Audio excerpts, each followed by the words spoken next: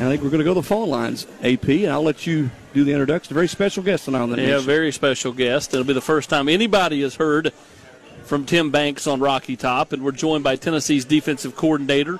As Coach Banks, we welcome you to the Nation. Hey, glad to be here, guys. How we doing? We're doing great. And how's this first week been on the job for you? I'll be honest, man. It's been a whirlwind so far, but it's good. You know, it's good. Good people here, obviously, some good food. You know, players are eager. I mean, it's been a good ride, man. Excited to be here. Hey, Tim, it's Chris with ESPN, and we're glad to have you on our show tonight. Look forward to catching up with you down the road. You know, when you look at this job, and I know you're one of those guys and talking to people around the country, you were going to get a defensive coordinator's job somewhere. Tennessee, when you got the call, when you got the opportunity, what jumped out to you the most about this particular position in this role? Well, I think Coach Heupel, you know, obviously the success he's had at Central Florida and his reputation as a, offensive coach that's going to light the scoreboard up. You know, for me as a coordinator, you know, it's not a better guy that I would want to work with because I know they're going to score a ton of points, you know, and I understand what's required on our side of the ball. So for me to have a chance to be with a guy like that and, you know, get some stops, I just feel like it's a pretty good match and, you know, we can really do some good things together. We know what Josh wants to do on offense. What do you want the mantra, what do you want the MO to be of your defense, Tim? Well, I think no different than most defensive coaches. You know, you want guys that are going to play extremely hard, you know, have a passion to play defense, you know, playing with great energy and juice, you know, and just from a structural perspective, I just think the way the game has changed, you know, you have to be multiple, you know, being able to get in 4 down, 3 down. You know, you really want the offenses to have to play in the dark. So, you know, we're going to have fun. You know, it'll be guys that will be tremendous athletes, obviously, that we'll be able to recruit. You know, we want to put them in the best positions to be able to attack and get after the quarterback. So, we just want tough guys to play hard.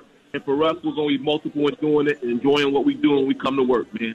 It's really, really a great opportunity for anybody that enjoys it. We really love to play defense, I should say, and playing in a system like that we'll put together. I think it's really going to be a great ride. Coach Banks, it's Austin again. When you got the job, Rodney Gardner was already here as the defensive line coach, and I think you guys have known each other. And then Willie Martinez, you hire him earlier in the week and bring him back to Rocky Top. You actually played for Coach Martinez. How neat is that to almost kind of come full circle to now where, you know, you're working together and coaching together, and just kind of talk about those two additions to your defensive side?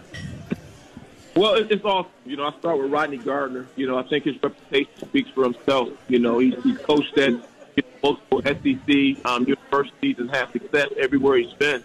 You know, and like you said, I've known him for a while, you know, through the recruiting trail, and I know how he cares about kids and how diligent he is about his business. So, you know, to me, he was a no-brainer to have an opportunity to work with a guy like that. And when you're talking about Willie, you know, Martinez, you know, just a stand-up guy. You know, he was that way when he was my position coach many, many years ago, and he hasn't changed. You know, we've maintained our relationship over the years, and just the way he's gone about his business and the professional that he's been throughout his career, you know, having a guy like that, you know, back here in Rocky Top, you know, it really just was a no-miss, you know, great opportunity for me, can't miss, I should say, and a great opportunity for me to be able to bring him back up. Hey, Tim, it's Chris again from ESPN. When you look at Rodney and Willie both, what are the benefits, or how beneficial is it to you and the kids and the entire program that both guys have not only coached in the SEC and recruited in the SEC, they both coached at Tennessee? I think it's huge. You know, obviously the program speaks for itself and a great tradition, but having someone that has lived it, you know, understands the lay of the land. Obviously the alums, you know, the great players that have come through here. You know, relationships is everything in this business, you know, and these guys obviously having previous relationships with a lot of great players that have come through here, and even just, you know, the administration. It's huge. It really is. It just really gives us instead of playing in the dark and trying to figure this thing out, you know, you got some guys that have already walked in those steps or had those steps in terms of building relationships here. It just kind of helps me, you know, to get this thing going and hit the ground running. Yeah, Tim, I've known Rodney since '96, I guess, and I kid him all the time. every couple of years it seems like his family grows. I think he's got about 10 daughters now. So you reminded when you see him, I remember when Bree was born, one of his oldest here in Knoxville back in 1997. I know, right? Yeah, he's got a lot of them over there, and I hear they're all great athletes. So, yeah, it's funny because Rodney still has great juice and great energy. You wouldn't know he's been coaching as long as he has. So he's been awesome, and it sounds like he has a beautiful family with some great athletes back home. But I'll definitely pass the message along. Coach, it's Austin again. How will you look to try to fill out the rest of your staff defensively? And then, two, like when you got here, how much did you kind of hit the ground running?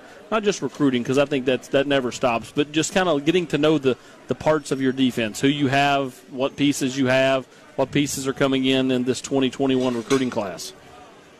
Yeah, you hit it, as best you can, try to figure it out. But we started really just evaluating the roster, looking at our current players here, trying to figure out, what our needs were just from how many DBs we have versus linebacker, C-line, et cetera. And then obviously watching the tape on all of our 21 commits, where they would fit, based on our system. The work never stops, as you know. We're just kind of still plowing through it. And as far as the last couple hires we got, one of the things that's been extremely humbling about this job is, so many people around the country know what a tremendous opportunity is to be at Rocky Top.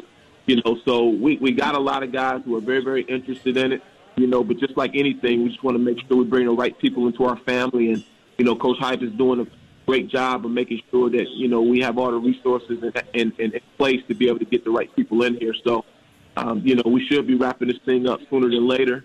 And it's obviously just like the rest of the hires, we'll get someone here that, understands what the expectations are and is ready for that opportunity. You've predominantly been around 4-3 defenses, to the best of my knowledge. Is that what you will hope to run here, or do you have any preference? I mean, what will the defense look like from a schematic standpoint? No, I don't. It's like most coaches, at least the good ones that I've been around, you try to evaluate your personnel first and foremost, and then you obviously evaluate the conference, to see what, the different offenses look like, and then you cater it that way. You build your defense that way. So, I think I alluded to that earlier. We want to be multiple, depending on who we're playing and depending on, what advantages that we can, get. We may be 4 down, we may be 3 down. We may be, nickel fronts, we may be in, big fronts. It just depends on what we're seeing and the personnel we got here. But the thing that I can't tell you is, we're going to play extremely hard. We're going to play fast, and, we're going to enjoy doing it. Tim, this is a group of players that have been through a lot of coaching change. You had the investigation. You got all new coaches coming in. What has been your message to your kids, and what has sort of been your takeaway and what you've heard from them as you guys get ready now for spring ball coming up and going forward from there? Yeah, it's always tough anytime you have a transition. A lot of these guys obviously signed up, for a different staff. But as I told every one of my players, when I signed that contract, these guys became part of my family. They're my kids. I might as well sit in their home. I fall in love very easy, when I sign a dotted line, and I told those guys I'm going to love them.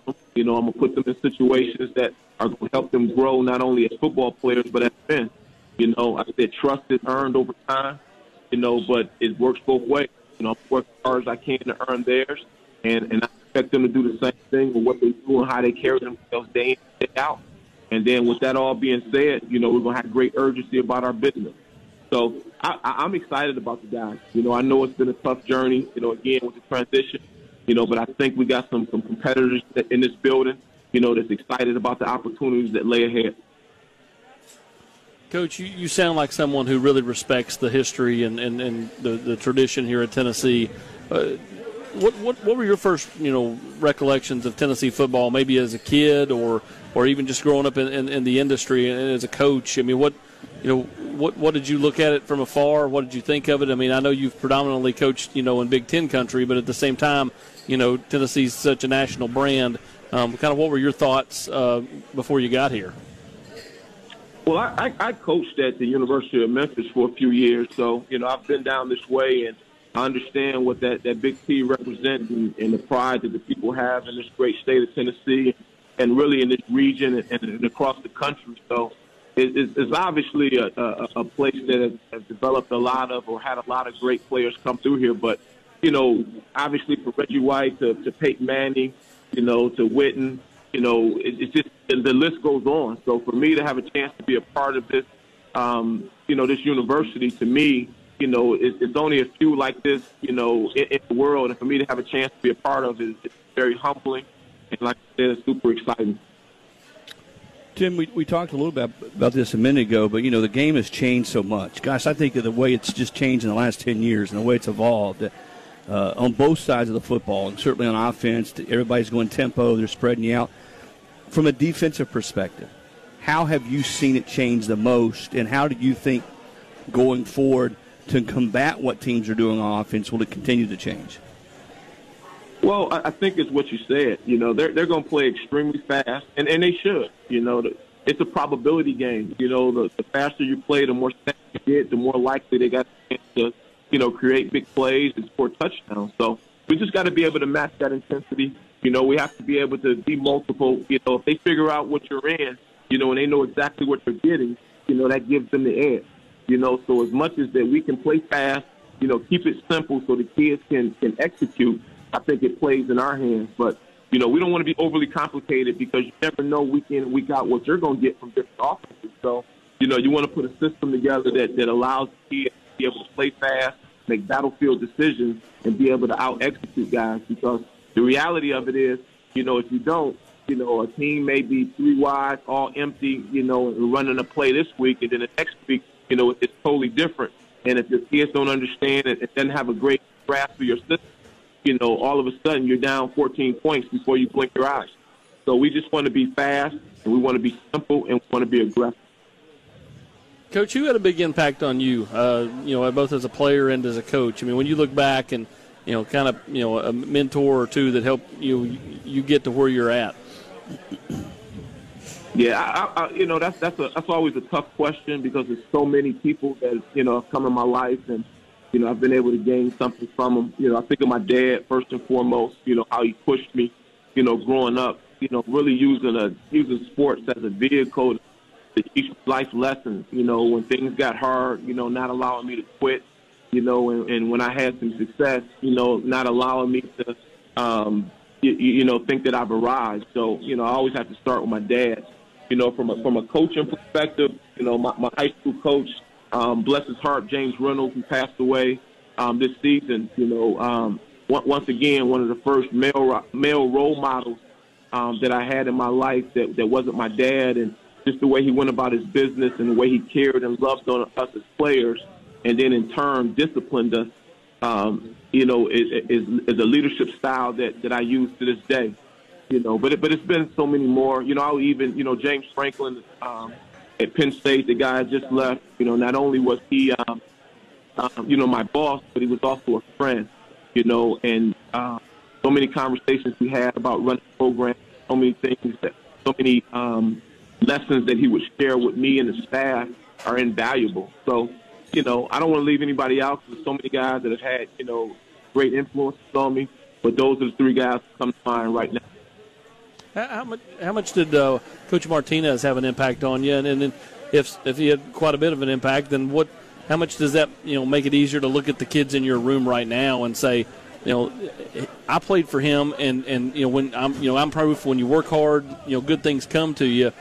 This is the kind of stuff that we can get done here if you guys buy in. Yeah, absolutely. Coach Martinez was awesome for me. He coached me my second year. And just the way he went about his business even then, I remember it was unique, because he was always intense, but he was always, fair. He held us to a high standard, and you kind of understood exactly what you were going to get out of him. He was always a technician, making sure that we didn't take any technique that he was teaching for granted. And then to be quite honest with you, I've been able to watch him from afar. As I have grown through this coaching profession, and he hasn't changed. Again, everywhere he's been, he's done a tremendous job, whether it's coaching or recruiting. And like I said earlier, having an opportunity to get him in a room and share him with the players here was really a no-brainer for me. Well, Tim, man, we really appreciate the time. It's cool to see a Detroit, Michigan kid here on Rocky Top, man.